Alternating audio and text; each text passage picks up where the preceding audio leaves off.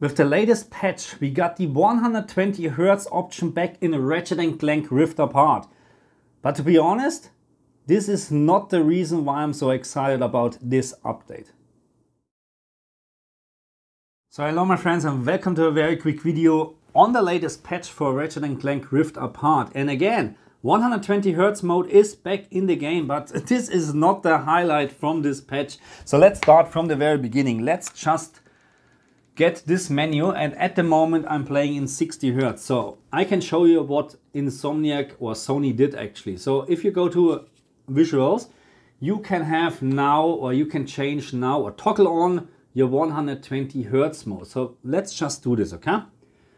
So very easy. You can see 120 Hz, and at the moment I'm running in a performance mode, so which means 60 FPS and 120 Hz, which gives us a much lower input lag, and in terms of the motion clearness from the screen, a little bit of a better picture. But this is really not the highlight, because what I found and what I read online, when you change now to the fidelity mode, they increased actually the frames by 10 frames per second to 40 frames per second. And this is a big difference. I don't like 30 FPS games at all because of the stuttering or because of the motion blur, and everything is just blurry and I don't like it. But it is amazing how much difference 10 FPS. This is just, it's just 10 FPS more. I'm very excited. I'm very excited. But this is more than playable. Absolutely playable now. Wow, this is 40 FPS. Have a look here. It's still, of course, compared to 60 FPS, it's still a little bit blurry.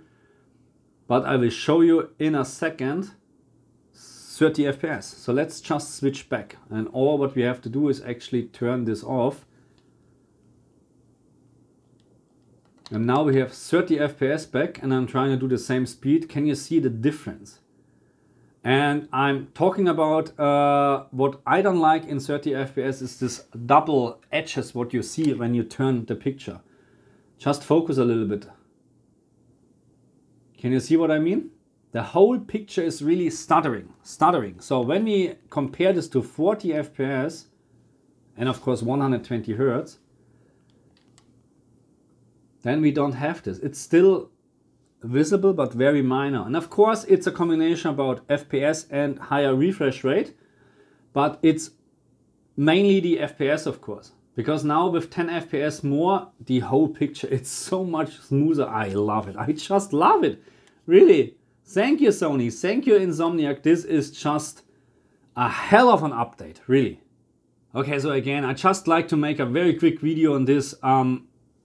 It is just great. It is just great. 40 FPS. And by the way, so 40 FPS, 120 Hz is working perfect because we don't have any tearing, nothing at all, because 40 fits perfect in 120. So we can do this and it's working perfect. And if you just consider maybe in the future we can have more games with 40 FPS, because oh my God, this is so much better. Really, wow. And you know what I mean? This is just wow. I have no idea how I can record this with my Elgato card, because they're just accepting 60 Hz actually. Not entirely true, but then I need to reduce the resolution. But anyway, this is wow.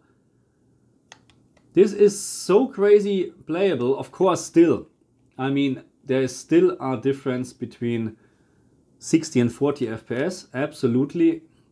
Yeah, I can feel it.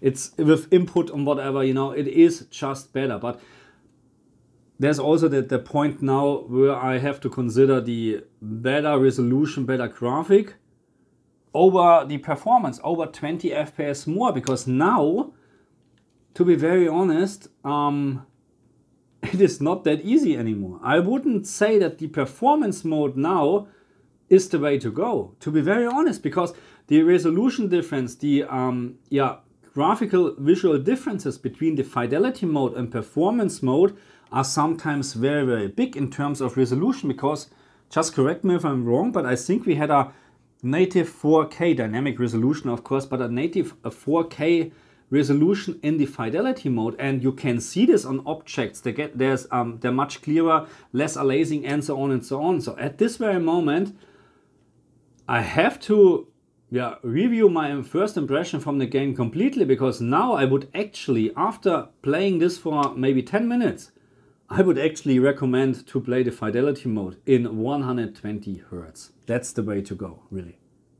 Okay, so that's just a very quick video about the latest patch, and again, make sure, of course, you need to have a 120 Hz display, and also make sure that in your settings you actually have, where are we?